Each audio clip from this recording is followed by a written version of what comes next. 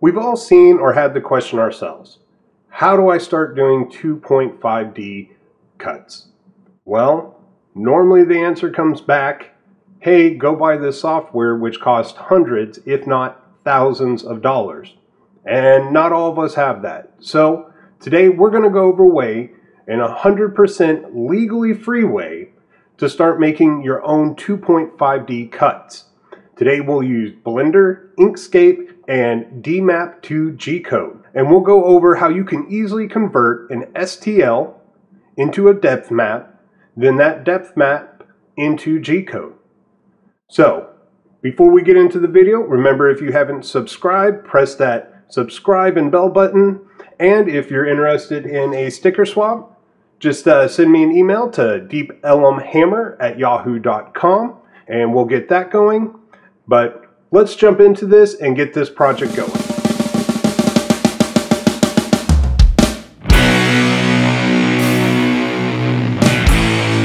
Alright, so let's go over some of the things you need to do before we get started. First, you're going to need an STL or an OBJ file. You can grab one from something like Thingiverse, and this is the one I used by Lee Fab's shop. Downloaded this. Okay, next you're going to need Blender. In this method, we will be using Blender version 2.93.4. It is different than previous versions, so make sure if you're following along, you're on this version. Inkscape, this isn't necessary. I normally use Illustrator, but again, I wanted to make this 100% free, so you can get Inkscape and use that. And then the last thing we're going to need is this DMap2GCode, and you can get the download there. And I'll have links all down in the description below so you can get these and know where and what we're using. On the DMap2GCode, I do want to point out, they have documentation, sample outputs, related links, so you can go through and see, but we'll jump into that a little bit later. First, we're going to start off in Blender for our software. And again, we are using version 2.93.4, so we can just click over here. One of the first things I always do is hit A, gets everything selected, and delete it. Alright, now let's set our background to being transparent. So we're going to go to Render Properties, go to Film, and then click Transparent. And we'll see what that does a little bit later. Next, we want to re-add a camera here, so Shift A and just come down to Camera, like so. And let's go ahead and get that camera set up to the dimensions. So we're going to come here to Object Properties and Rotation. This is going to be 90, 0, 90, and then we'll pull this down along the x-axis. Next, we're going to want to import our 3D model. So we're going to go to File, Import, and we will be importing an STL. Now we go find our STL, and there we go. We will import that, and there is the big old sucker. Now we're going to hit S to scale this down, and just zooming in and out, I'm just using my track wheel on my mouse. I want to scale this down a little bit more, down to about 0.9. Okay, now to rotate it, you can rotate here, or you can just hit R and the axis you want to rotate around. So I hit RZ, and we're going to do 180, and then RY, kind of tilt it.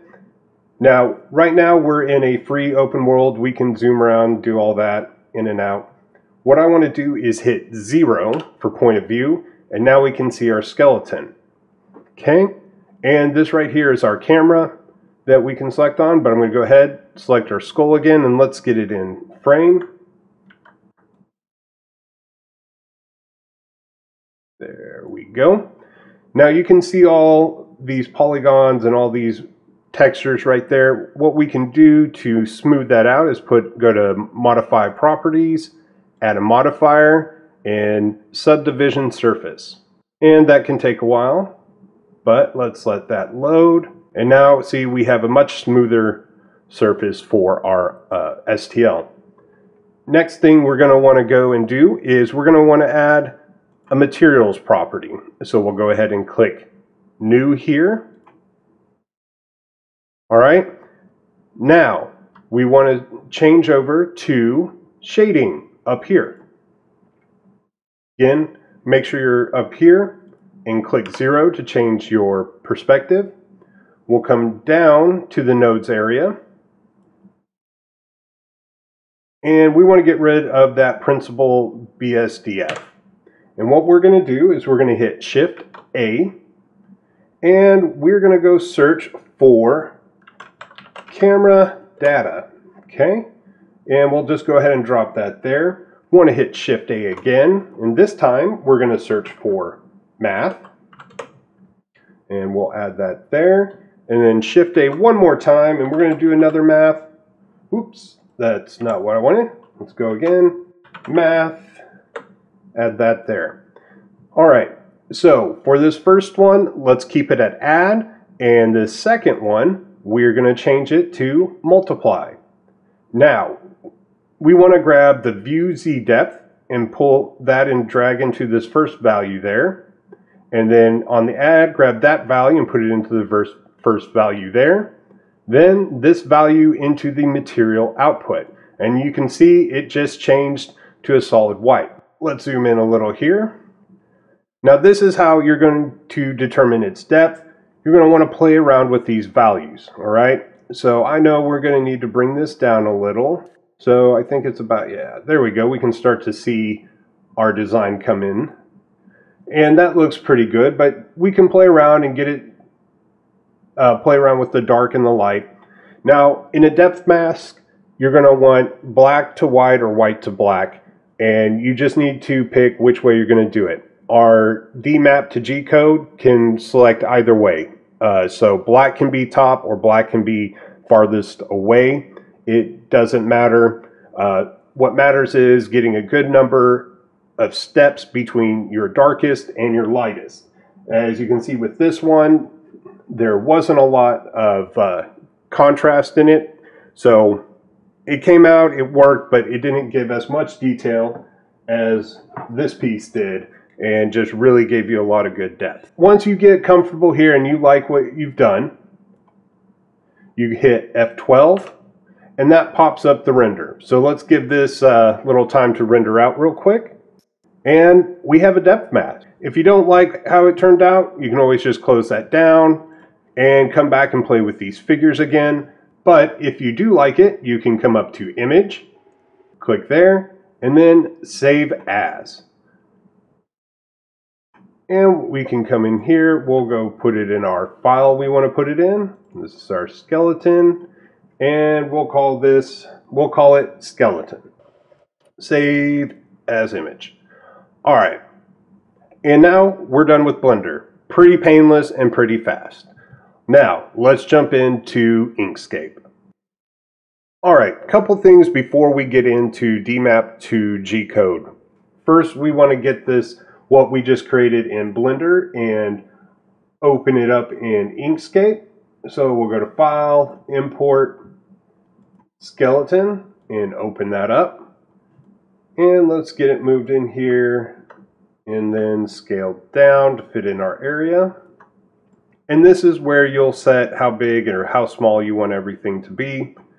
But right now what we're doing is, if we were just to cut it like is right now, oh man, it's been a while since I've used Inkscape. All right. If we were to cut it right now as is at this size, this white right here is just going to leave holes that go down deep in there. It's not going to really give you a lot of detail. So to help out there, let's go grab our rectangle tool and build that there. Let's move it out of the way real quick, and let's look at this. So the darker it is, the closer to the front it is, and the lighter the further back. So we want to change this white space so it's not so far back, so it cuts but not too deep, just leaving a hole looking object. So we'll hit D for dropper, and let's make it the same depth as this back tooth here, and then S for select. We'll move this over that, and then we can go to object and lower to bottom. Now we have this depth right here, so it's not too far back, and you're going to get better detail that way. You could do the same for here, but I want this to go as far back as possible, that white. So if we imported this right now to DMap2GCode and we had it set as black as top and white as bottom, it's going to take all that alpha channel right now and make it black. We want it white because we want it the furthest back. So let's go ahead and make a rectangle here, and we'll change it to white. Go back to select, and then object and lower to bottom. So now we're going to have a white background, setting that all the way to that being the furthest back. Now we can go export PNG. Let's make sure we change it over to page,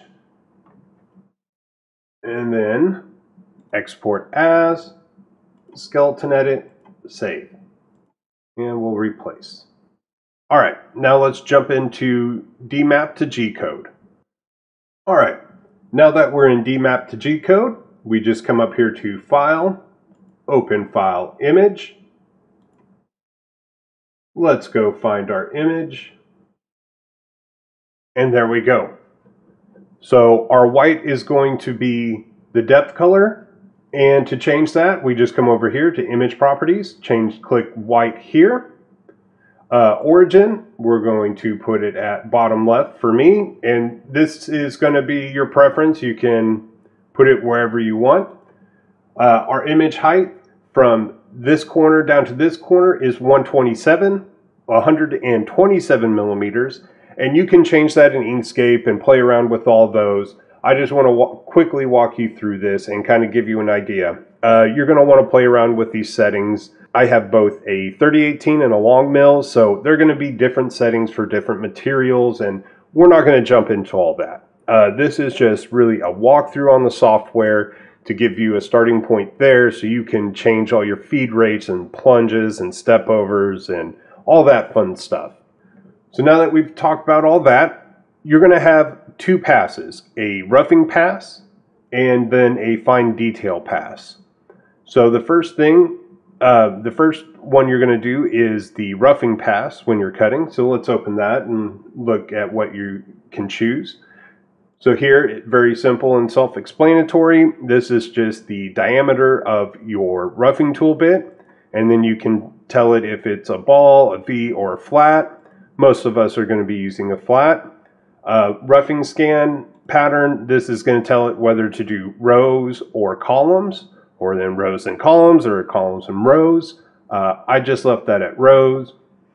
Rough cut perimeter, rough scan direction. I'll leave a link where you can just really dive into all those and see if that's something you want to do. You got your feed rate, your plunge rate, your step over there, your roughing offset, and then how deep do you want it to go per pass. So make sure you change that one. Don't want you going in on your 3018 and digging 2 millimeters in and breaking bits. And then to save that, you can just hit save G-code. We'll just save that to my desktop, skeleton edit, and it adds the rough there. And then we'll just wait for that to calculate. And once that's done, we'll need to close out before we can mess around with the fine tooling. Mine was, I believe, 1.25 millimeters. It is a ball. I did use a ball end. I left it as row, cut perimeter, alternating, feed rate. I believe on my long mill I put it at 900. Plunge rate, I think it kept around 300. Step over on this, I do want to say I did change this to 0.4. millimeters. Z-safe, I did like 3, and the max cut depth I did was 10. And again, these are things you're going to want to play around with and see what's going to work for you. Now, once you get all that, to save the G-code for the fine tool pathing, you just come here, hit Save G-code. We'll save it to the desktop, and then we'll let that go.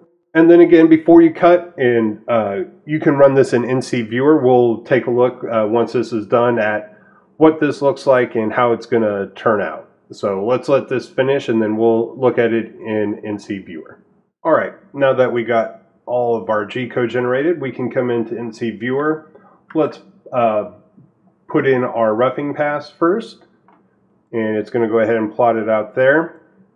And just you can go over all the, you sit here and then you can see all its movements right there. One of the things I did notice is we come down here. Let's get down towards the end, and we go to digital readout.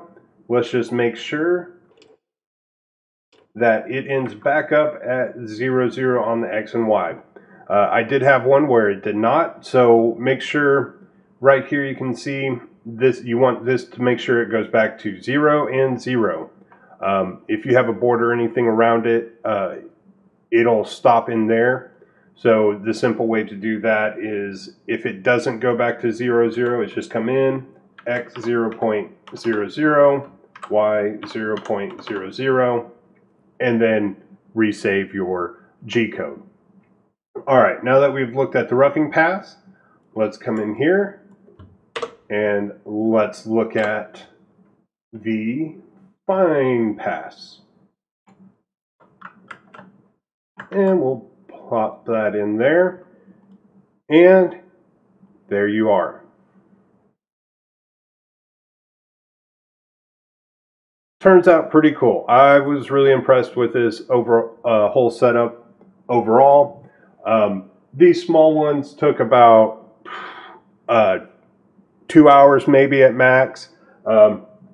This one, however, this big old skull here, now this took over 36 hours. If you're going to attempt something like that, put on a couple pots of coffee. And the cool thing with all this, there's no limitations to your sizing. You can go as big as your cut area or as small.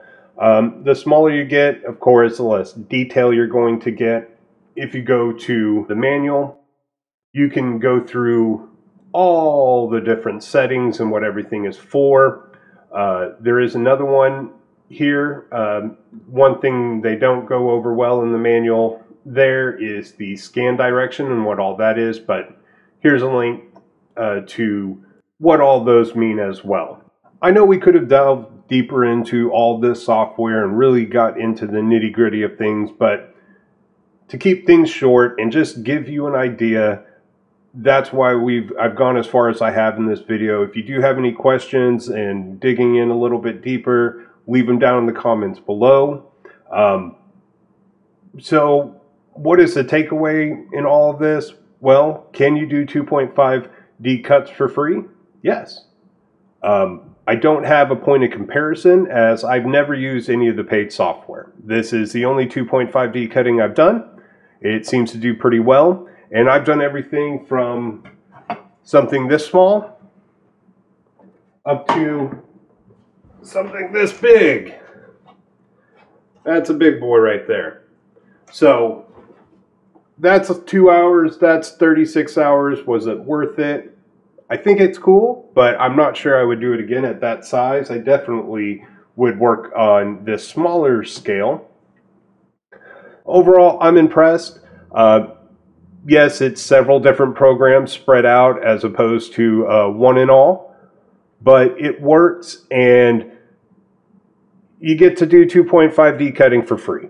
I don't think you can complain on that. So thank you all for watching. If you like this video, give it a thumbs up. If you didn't like this video, give it a thumbs down. We're cool either way. And again, if you haven't subscribed, hit that subscribe button and bell. And until next time, keep making stuff.